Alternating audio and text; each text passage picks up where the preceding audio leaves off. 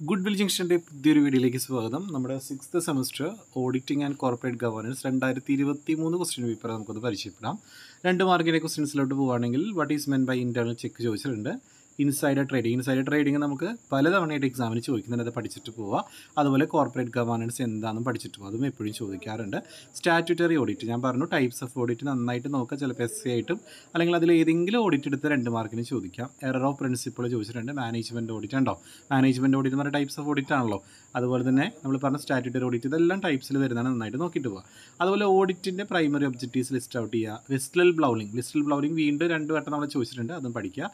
CGR, അതുപോലെ തന്നെ green ഗവേണൻസിന് എന്തായാലും ഒരു ക്വസ്റ്റ്യൻ ഉണ്ടായിരിക്കും കേട്ടോ.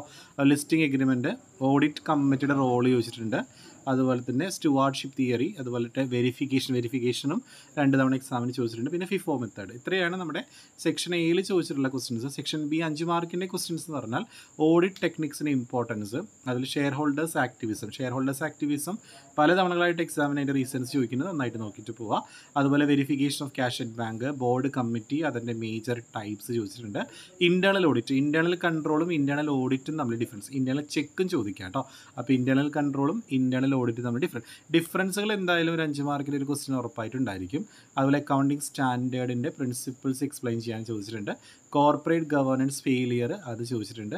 ഇവിടെ ചോദിച്ചിരിക്കുന്ന എക്സാമിൻ്റെ സത്യം കമ്പ്യൂട്ടർ കേസാണ്. അതിൽ ഏതെങ്കിലും ഒരു കേസ് എക്സാമിന് ചോദിക്കും. എയർലൈൻസ് ആയിരുന്നു തൊട്ട് മുമ്പ് ചോദിച്ചിട്ടുള്ളത്, ഇവിടെ ചോദിച്ചിട്ടുള്ളത് സത്യം കമ്പ്യൂട്ടർ കേസാണ്.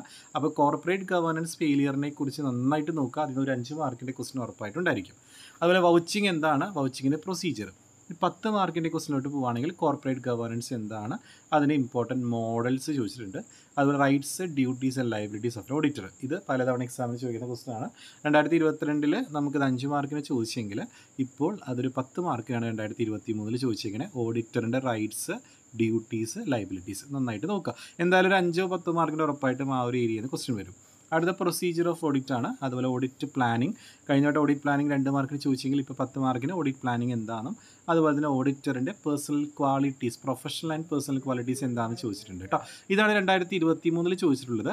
നമുക്കിനി 2022 മുമ്പ് നമുക്ക് എന്തൊക്കെ ക്വസ്റ്റ്യൻസ് വന്നേക്കണേ നമുക്ക് നോക്കാം. 2021 2 മാർക്കിന് വന്നേക്കുന്നത് cost audit, investigation, audit procedure, statutory audit, audit certificate, adverse negative opinion, E governance, വിസ്റ്റൽ ബ്ലൗളിംഗ് പല തവണകളായിട്ട് എക്സാമിന് ചോദിക്കുന്നുണ്ട് കേട്ടോ. ക്ലാസ് ആക്ഷൻ, അതുപോലെ തന്നെ എന്താണ് കോർപ്പറേറ്റ് ഗവേണൻസ് കേട്ടോ.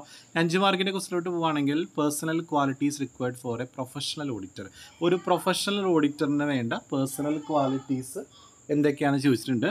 അതുപോലെ ഫൈനൽ ഓഡിറ്റ് എന്താണ്, അതിന് അഡ്വാൻറ്റേജ് ഡിസഡ്വാൻറ്റേജും, അതുപോലെ ഓഡിറ്റിങ്ങും ഇൻവെസ്റ്റിഗേഷനും ഡിഫറൻസ്, അത് പലതവണ 2 വട്ടം റിപ്പീറ്റ് ചെയ്ത് ചോദിച്ചിട്ടുണ്ട്. ഓഡിറ്റിംഗ് ഇൻവെസ്റ്റിഗേഷനും തമ്മിലുള്ള ഡിഫറൻസ് കേട്ടോ. അതേപോലെ തന്നെയാണ് വിൻഡോ ഡ്രസ്സിങ് എന്താണ് ചോദിച്ചിട്ടുണ്ട്. ഇൻറ്റേർണൽ ചെക്കും ഇൻറ്റേർണൽ ഓഡിറ്റും, ഓഡിറ്റ് പ്രോഗ്രാമിൻ്റെ അഡ്വാൻറ്റേജസ്, ഓഡിറ്ററുടെ ലയബിലിറ്റീസ്, അതുപോലെ കോർപ്പറേറ്റ് ഗവേണൻസ് തിയറീസ് കേട്ടോ. 10 മാർക്കിനാണെങ്കിൽ എന്താണ് ഓഡിറ്റിംഗ്, അതിൻ്റെ ടൈപ്സ് ഓഫ് ഓഡിറ്റ് കണ്ടോ. ഞാൻ പറഞ്ഞു ടൈപ്സ് ഓഫ് ഓഡിറ്റ് പഠിച്ചാൽ നമുക്ക് 2 മാർക്ക് അറ്റൻഡ് ചെയ്യാൻ പറ്റും. ഇതുപോലെ essay ചോദിച്ചാൽ നിങ്ങൾക്ക് ചെയ്യാൻ പറ്റും. അതുപോലെ special attention to taken by N auditor while vouching, അതായത് വൗച്ചിങ് ചെയ്യുമ്പോൾ ഓഡിറ്റർ ശ്രദ്ധിക്കേണ്ട കാര്യങ്ങൾ. അതുപോലെ തന്നെ കോർപ്പറേറ്റ് ഗവേണൻസിൻ്റെ ഫെയിലിയർ, ഈ കോർപ്പറേറ്റ് ഗവേണൻസിൻ്റെ ഫെയിലിയർ എന്തായാലും എക്സാമിന് വരും. നന്നായിട്ട് അതിൽ ഓരോ കേസസും ആ പ്രോബ്ലംസ് പഠിച്ചിട്ട് പോകാം കേട്ടോ. 2020 ക്വസ്റ്റ്യൻ പേപ്പർ ആണെങ്കിൽ എന്താണ് എൻവയോൺമെൻറ്റൽ ഓഡിറ്റ്, എന്താണ് ടീമിംഗ് ആൻഡ് ലാഡിംഗ്, ഇൻവെസ്റ്റിഗേഷൻ എന്താണ്, rights of N auditor, audit working paper എന്താണ്, ക്വാളിഫൈഡ് ഓഡിറ്റ് റിപ്പോർട്ട് എന്താണ്, മാനേജ്മെൻറ്റ് ഓഡിറ്റ്, ഗ്രീൻ ഗവേണൻസ്, വിസ്റ്റൽ ബ്ലൗളിംഗ് എല്ലാത്തിലും ചോദിക്കുന്നത്. അതുപോലെ ഇൻസൈഡർ ട്രേഡിംഗ്, ഇത് 2ഉം ഇമ്പോർട്ടൻ്റ് ആണ് കേട്ടോ, നന്നായിട്ട് നോക്കിയിട്ട് പോവാം.